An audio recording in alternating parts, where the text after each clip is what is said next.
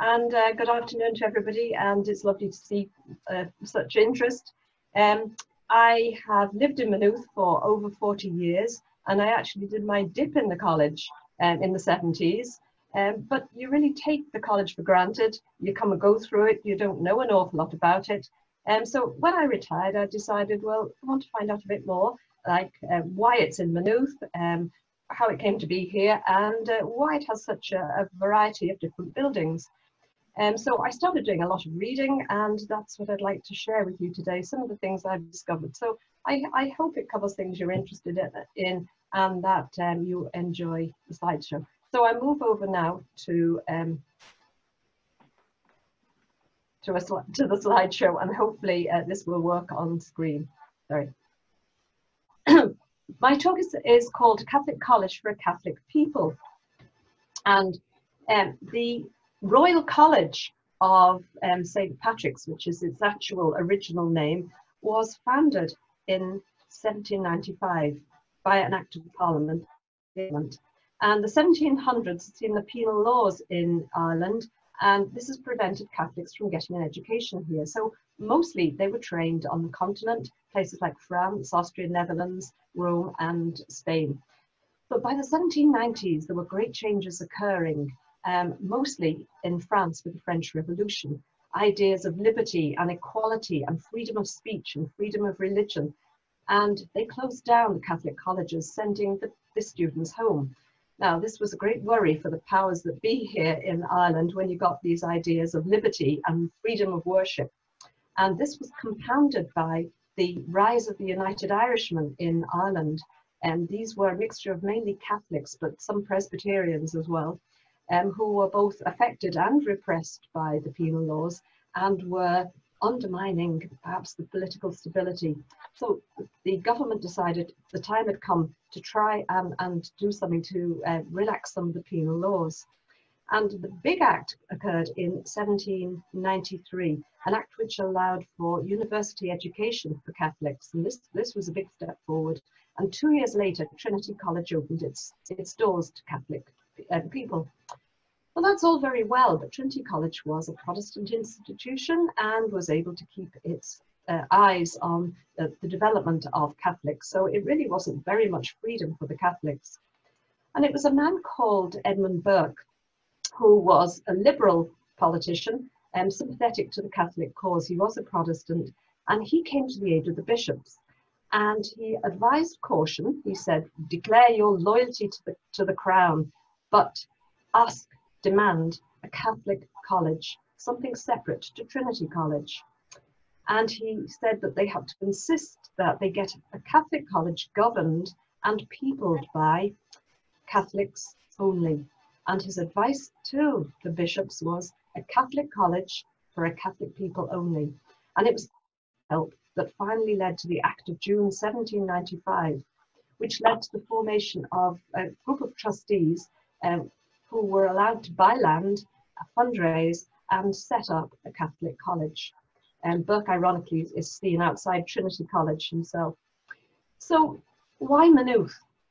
Well, the reason is quite simply because William, the second Duke of Leinster, offered them a building here, a storied house. The building came with 60 acres of land on favourable leasing terms, good distance from Trinity College, most importantly, and it had the patronage of the Dukes of Leinster, which was no mean thing, and there being a very important Protestant family. And so this is where the first college set up in this building. 40 students and 7 professors, and some of them were French, and some of them, most of them, had actually lived abroad training priests there. And they moved into this building. Now, at the time, it was 2-story with an attic. Now you have an extra layer added to the building. So you had an upstairs rooms, and then you had in the basements, you would have had classrooms, you would have had eating areas, you would have had resting areas, and you would have had staff and students sharing alike. But it was a lovely Georgian building, as you can see, lovely door and the sash windows. And inside, it was very elegantly decorated. This is the inside now of the entrance, and some lovely stucco work by famous Michael Stapleton. But one thing to notice here, this niche was used to put a statue of King George III. Following Burke's advice, they wanted to make sure that there was going to be nothing but loyalty to the Crown and nothing untoward going on this distance from Trinity College.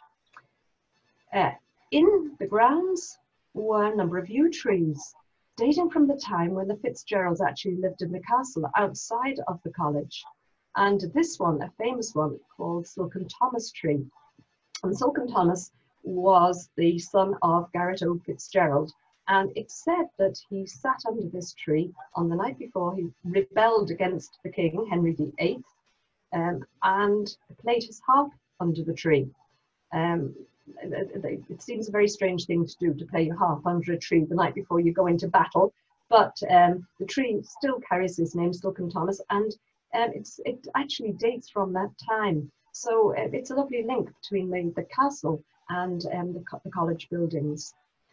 The first purchase that was made by the trustees was this sundial, and it was put on a plinth or a column that the Duke of Leinster had given them, and it provided a focal point to this new educational institution. It sort of looked as if science was kind of an important aspect, but it was also a very fashionable thing to do in the garden. And the sundial is still here, but the statue of the king inside has long since gone. Numbers rose very, very rapidly. Now it was possible for students to be educated here. And within 2 years, an extension had to be built. And you can see on either side of Stoyt House a wing, 200 feet on either end. And this was known as Long Corridor. It was built quite rapidly, and it provided accommodation for 200 extra students. This is the back of it, and you can see there Stoyt House, and you can see that the wings on either side with the entrance for carriages to come in, bringing students, bringing provisions. At one end, at the northern end, which was down that direction, there was a big chapel, St. Joseph's Chapel, and at the other end, there was a refectory where the students could eat. And hence the name of the chapel was used for this garden area, St. Joseph's. But at this time, not only were clerical students brought in, but there was a great demand for young boys, young men of Catholic gentry to gain an education. There were no boarding schools in Ireland, and there was a good demand, big demand for a good education for these young men. And to this end, there was another building on the land. It had been built, in fact, by John Stoyt's father about a year or two earlier. It was called Tara House, and it was bought by the trustees, and it was used for this lay university, and it was renamed Riverstown House. And Riverstown House was used until the building of Clongowes Wood College, which took the boys away. But they were educated separately. Some of their classes coincided, but generally speaking, they would have had class halls down below and accommodation above. Their own grounds here for recreation. And one of the things they were offered at the time here was fencing. Gradually, St. Joseph's Square developed. First of all, you had this building here, which attached itself to the corridor. It was known as New House. And on the south side, you have two buildings here, Humanity House, and further along, you have Dunboyne House, providing this three sides, this very attractive Georgian square, typical Georgian architecture. You can see the lovely door here with the fan windows letting light in, and the same at both wings. They have these doors, sash windows, and just simple but elegant and typical as Georgian square that you might come across in the centre of Dublin. But on the south side, you have a very unusual development, in that this house here, Dunboyne House, was built first. And there was a big, big gap. There was no building here. It was built separately. And it was built under unusual circumstances. In 1785, John Butler, who was the Bishop of Cork, found that he had inherited the title of the Lord Dunboyne and lots of lands in County Meath. He became a rich man, and he was very keen that he would have an heir to succeed. And to this end, he applied to the Pope for dispensation to marry. Now, if Henry VIII couldn't get a dispensation to marry, it was very unlikely that this lowly Bishop of Cork was going to get a dispensation. So he was refused, and he left the priesthood and married a distant cousin. But unfortunately, they had no children, which actually wasn't surprising since he was in his 70s. On his deathbed, with no family, no children, he was full of remorse and applied to Rome to be brought back into the Catholic Church. He was promised a reply from Rome, but he died before any reply came. Now, the reply was presumably that he wasn't going to be accepted back into the Catholic Church. But he was due to bequeath a large sum of money if he did so. It is said that the priest who gave him the last rites apparently whispered in his ear before he died, "Once a priest, always a priest." So the man died happily, and it actually had a happy ending because as a Catholic, he wouldn't have been able to bequeath money. But as a Protestant, he could. And in a law case that followed with his family, he was found to be Protestant, since nothing had come from Rome. So the money was passed on to Maynooth College, and the trustees were delighted. And they decided to use the funds to set up Dunboyne House in his name, which is this building here. Now, Dunboyne House was to be used for 20 select students who had shown themselves to be gifted and would be going on to do postgraduate research, one of them being Nicholas Callan. And because they were separate and special students, they were given the luxury of bedrooms with a fire, which meant they could keep themselves warm.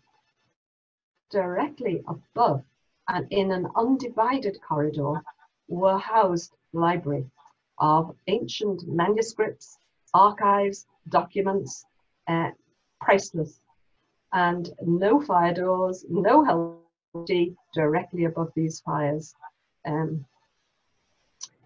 The candelabrum, which you see in the entrance to the new college, the neo-Gothic part, is actually something that belonged to this Bishop of Cork and was retrieved at a later stage and brought back to the college.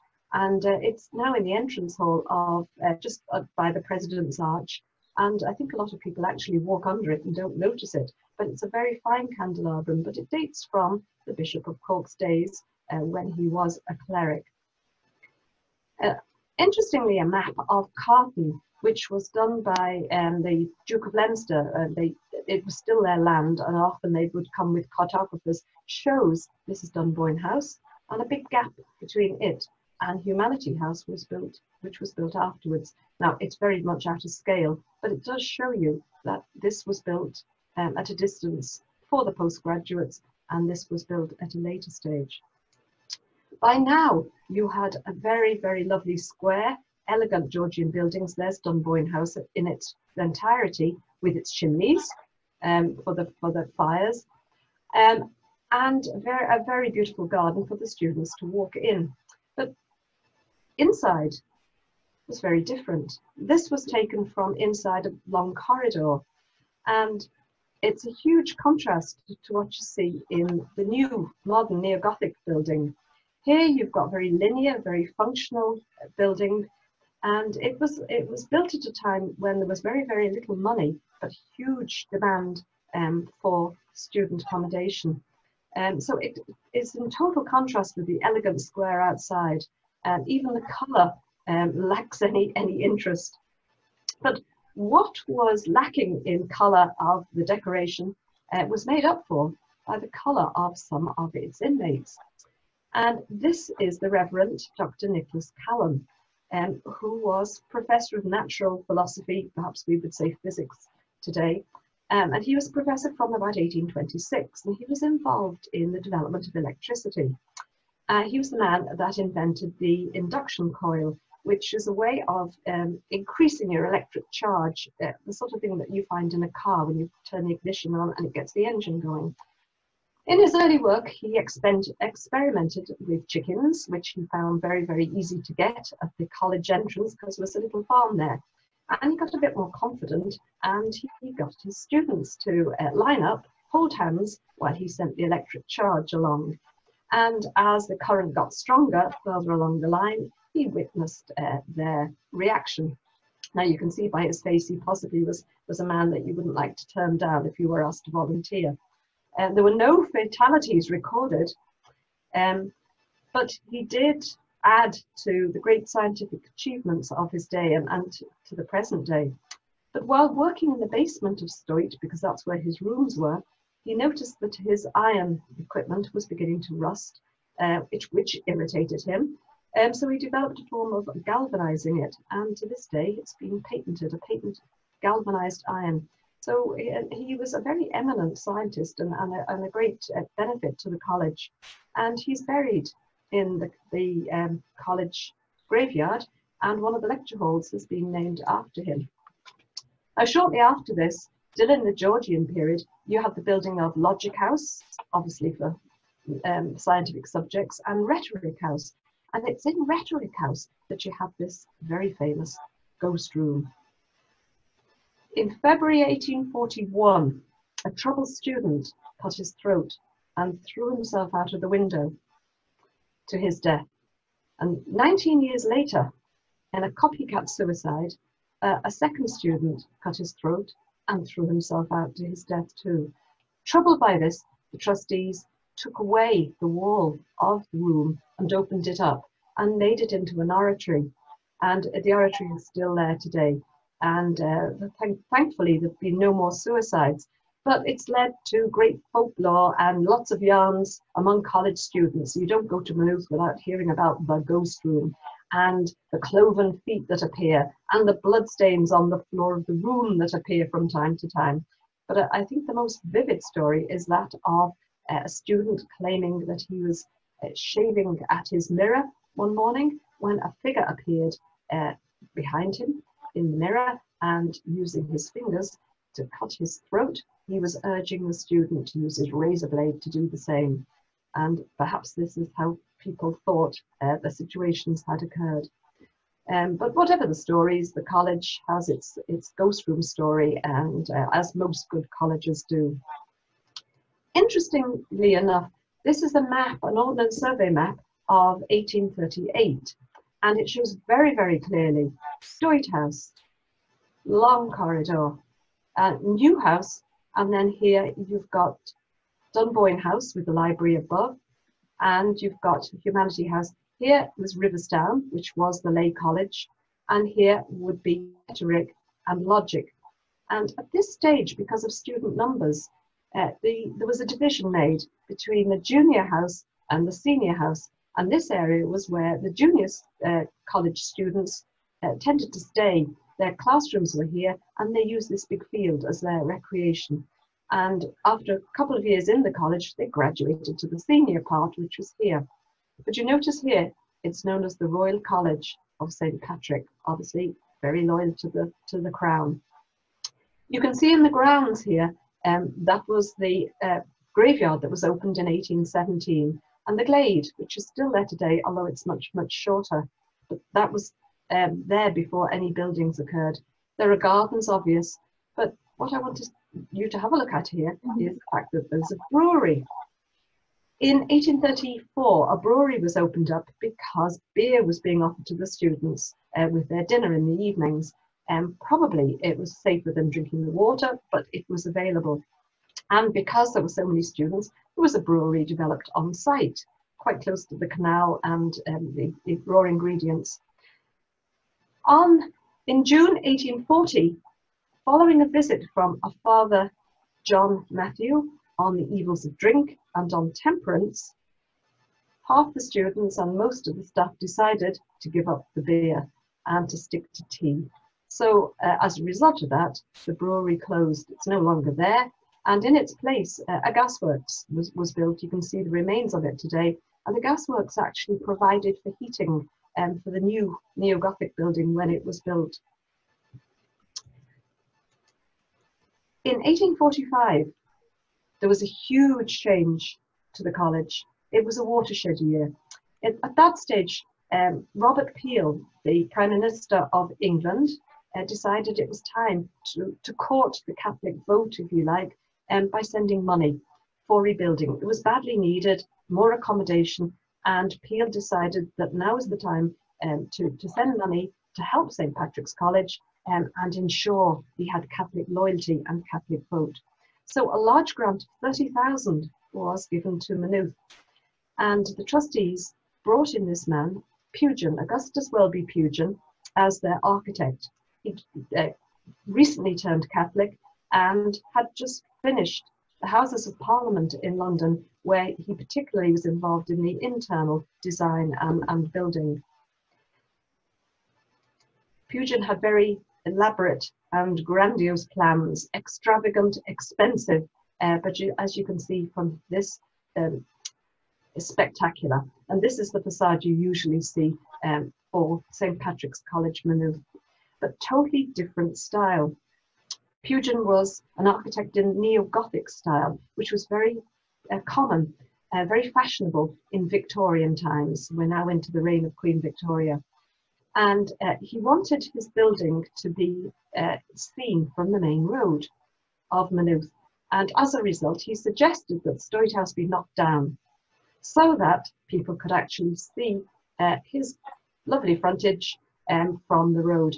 It's known as St. Patrick's front, and it's built of limestone, and you can see from the close-up here, it's typically Gothic, everything pointing up to heaven. The windows small but pointing upwards, and this lovely oriel window above what we call the President's Arch, because the President lived above it, and this was the main entrance into the college.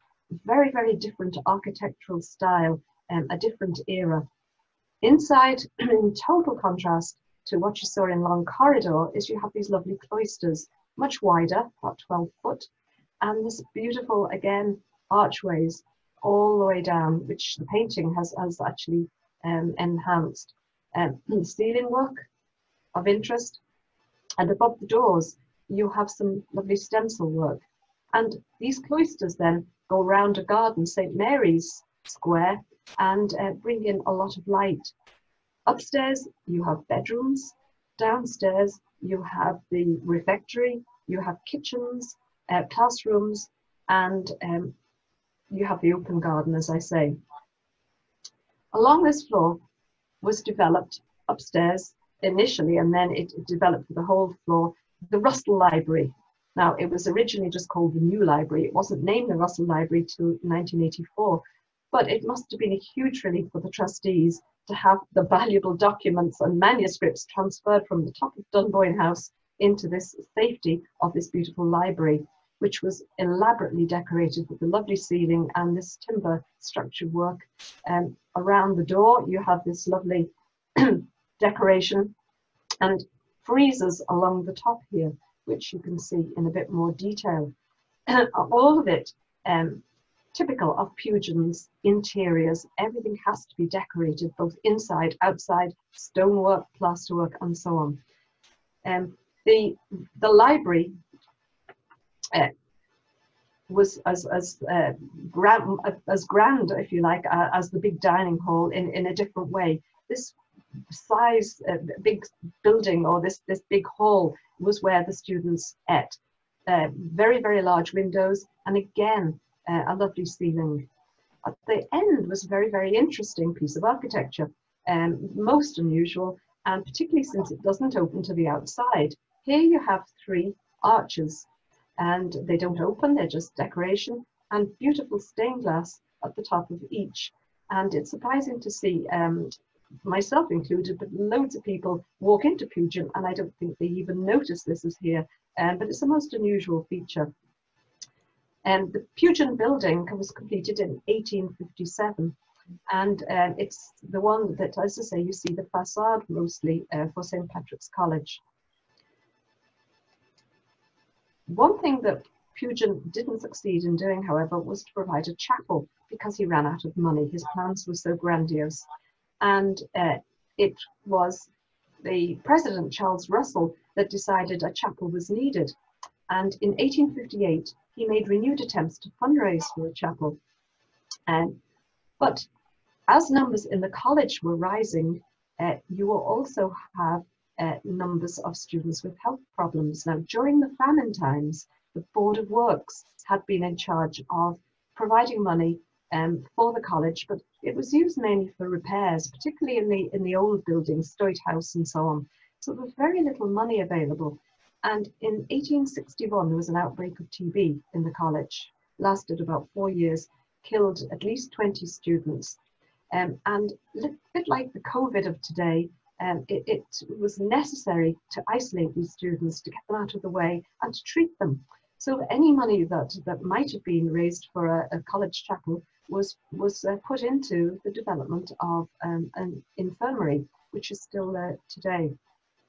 So it was 1875 before a chapel was finally built that could take the 500 students that now existed between junior house and senior house. Now, they did have chapels, but there was nowhere for them all to worship together. So this was the first time that a chapel to provide worship for everybody together came about.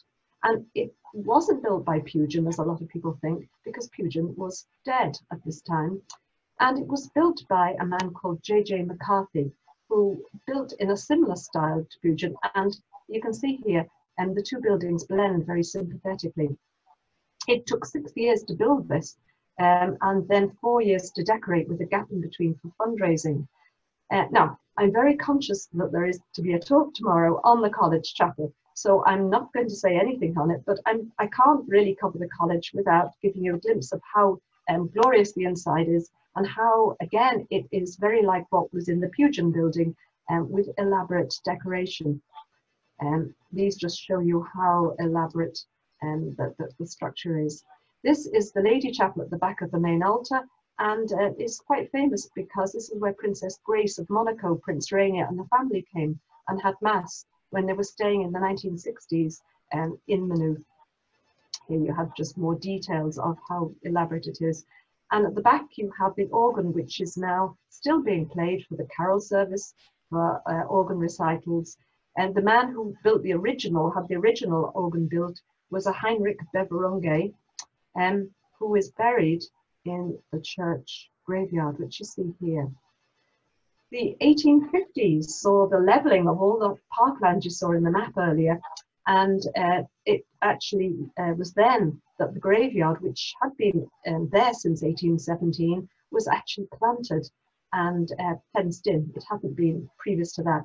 And these lovely yew trees provide a fabulous arch into this graveyard, again with this lovely Gothic door, this gateway.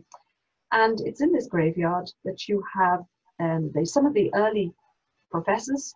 You have Dr. Anglade, I think was one of the very, very early French professors here. He's buried there. Nicholas Callan is here, Charles Russell, the president, and Eugene O'Growney, who was the vice president of the Gaelic League and a priest here, is also buried. There's a mausoleum to him. Some of the sisters who nursed in the infirmary, and there's a lovely graveyard to one of the gardeners, a respected gentleman, I think he's described as. He's there. Now, about this time, there was a visit from an unusual lady. She was the Empress Elizabeth of Austria, and she was staying nearby with friends, and she strayed onto college land while on a stag hunting party. Known as Sissy, she was a very flamboyant lady and very beautiful lady. She was one of the beauties of Europe, and when she strayed onto the land, she obviously was noticed. She was welcomed in most greatly and treated to afternoon tea and a guided tour.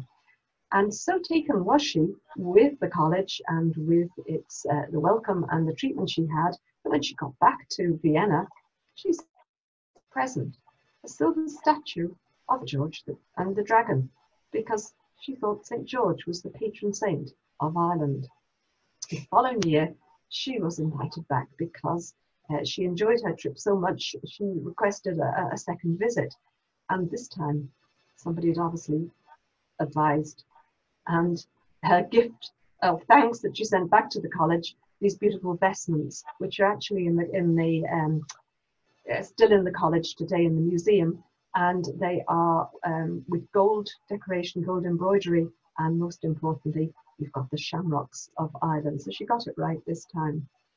Other visitors to the college have included Pope John Paul II in 1979, as well as some of the kings of England and of Spain to see the Salamanca archives.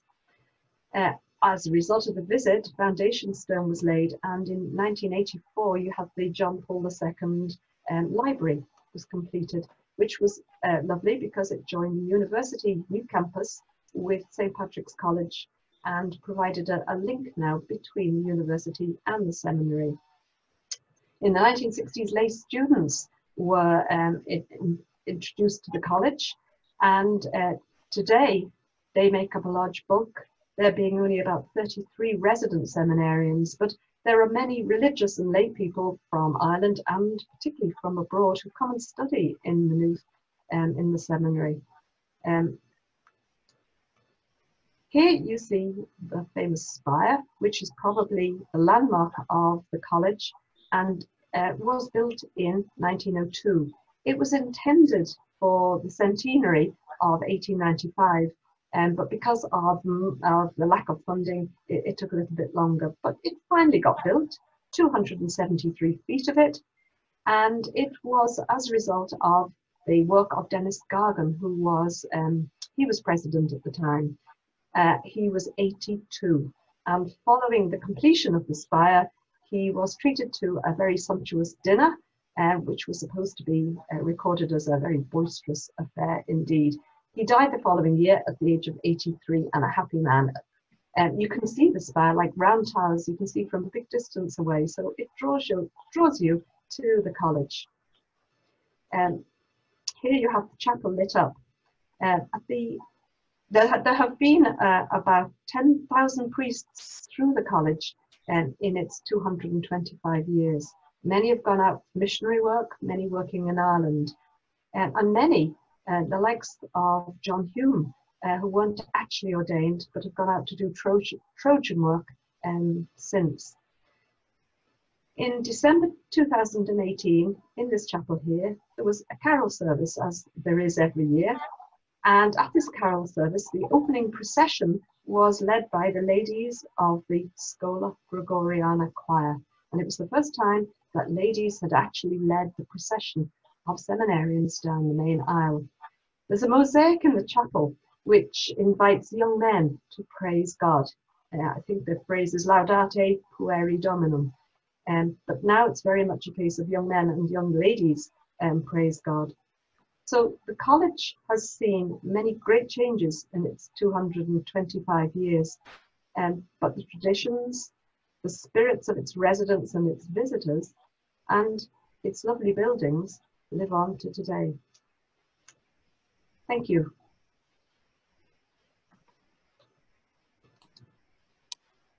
Thank you so much, Pat. That was fantastic.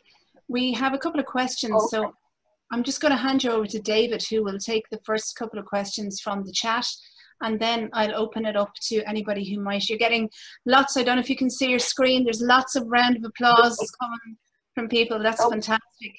That's great. It is fantastic. Thank you very much. Maybe before we do that, I might just take a quick photo because we've got lots of people, and it'd be great to have the claps up on the screen when I'm taking the screenshot. So if you're ready for it, give a smile for the camera. We're going to take a quick photo.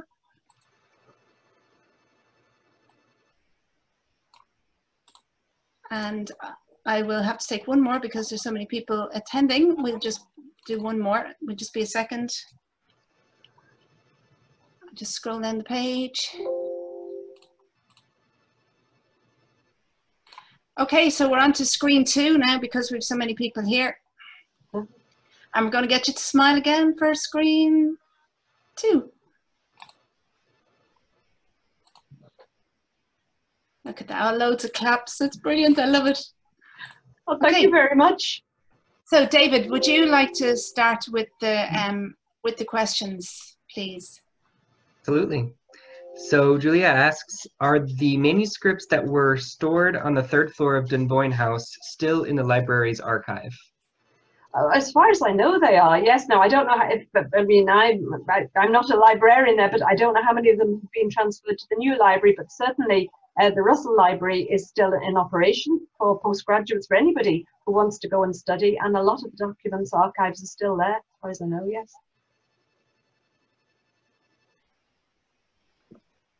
And we had a question, I believe it was about that room that you were talking about, and it says, was it a ghost? Was it a ghost? Ah, well, now, this is where you're into the realms of your imagination. Certainly 2 students committed suicide because it has been recorded by the people in charge at the time. What was going through their minds now would be unclear, since I think having slit their throats and jumped, they probably weren't in a position to say. But there you go. That's it's just folklore, and it's a good story.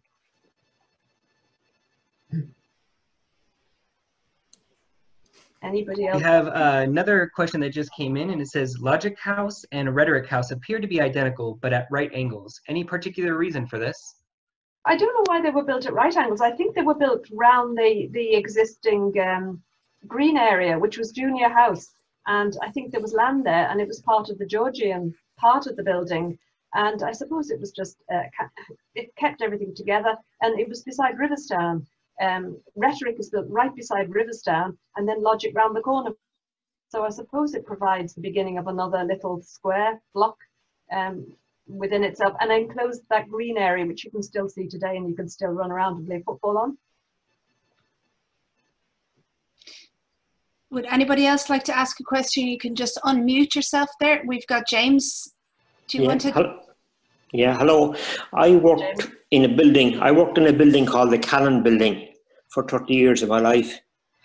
Oh, did you? My working life, yes. And I never know a whole lot about Callan. I know that he invented the induction coil, all right. Yeah. But it was great to hear the background there about the chickens and the people joining hands from you there a few minutes ago. But one of the questions I want to ask you is, was the college attended by Daniel O'Connell, or was that any of the Irish revolutionaries attend that college? Not that I know of. I think Daniel O'Connell would have predated the college. No, not that I know of. The Duke of Leinster, who actually gave the land in the first place, had a brother who was Lord Edward Fitzgerald, and he was one of the United Irishmen. Even though we're not sure whether the family approved or disapproved, but there was kind of no comment. But no, I don't think Daniel O'Connell came here, but I'm not sure. I haven't come across that.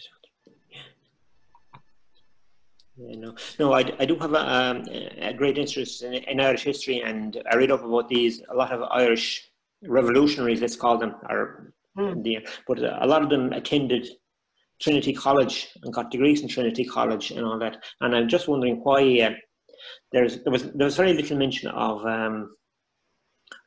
St. Patrick's in Maynooth, and why there is such a divergence between, you hear a lot about Trinity College, but there's very little about education in Maynooth.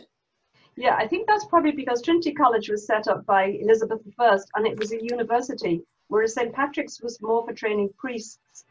So there's probably a different type of educational setup.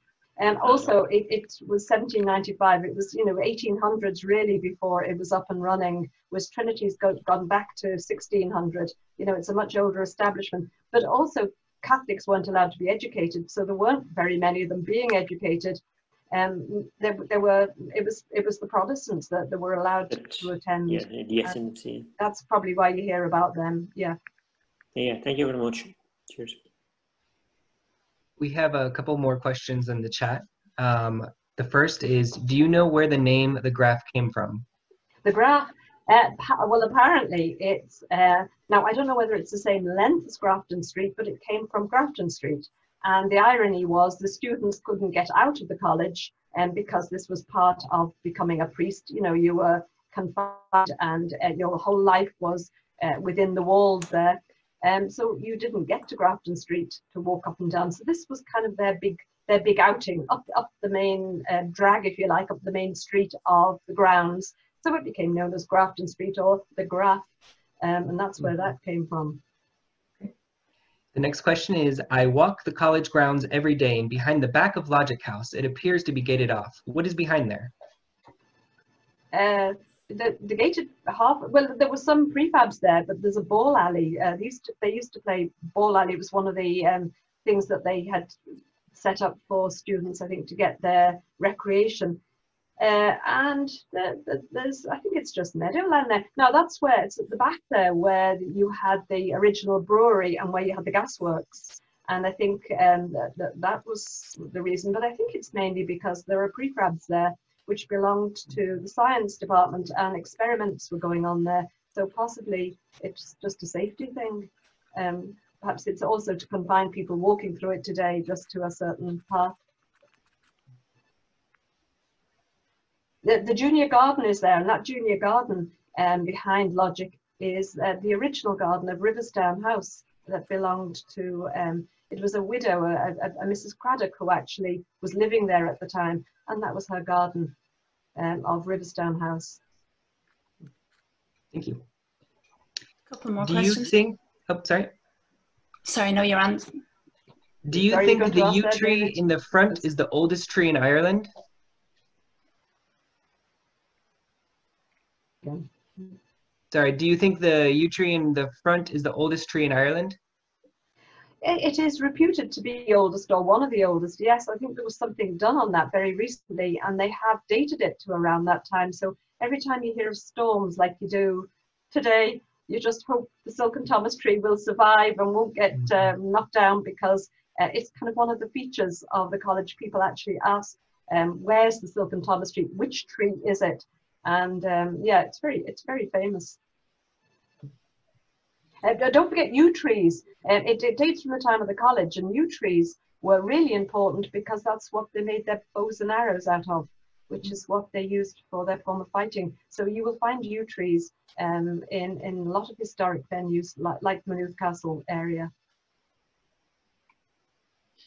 I think we've covered all the questions that we got, so I might just hand us over to Helen now, our Deputy Librarian. Thanks, Elaine. Pat, I'd like to start by thanking you. That was absolutely tremendous. I've been for 20 years, and I've been a student here earlier than that, and really I learned so much. And I think when I go around, I'm going to have to be a lot more aware and looking out, and now I know what to look out for. So thanks so much for giving us your time and an excellent talk, and the visuals were wonderful as well. It just brought it all to life. Thank you very much. I'm glad that it's same with myself. I can now see things that I never realized were there before. So I've enjoyed doing it, and I've enjoyed giving the talk. And thank you very much for being so supportive and so welcoming. Well, thank you for sharing all this with us. Can I also thank, somebody's dog is barking at me, I think. Can I also thank Elaine Bean, our library events manager. When we've moved to having events in Zoom, you know, there's a lot of work involved in it. It's wonderfully successful, as you can see, but behind all that, there's a lot happening. So thanks very much, Elaine, for all that. Yes, thanks very much, Elaine, for all your help too. Absolutely. And can I also thank David Reinhardt? Some of you may not know David. He's a more recent addition to the library than myself and Elaine, but he's been working on technical support on this too. So thank you very much, David.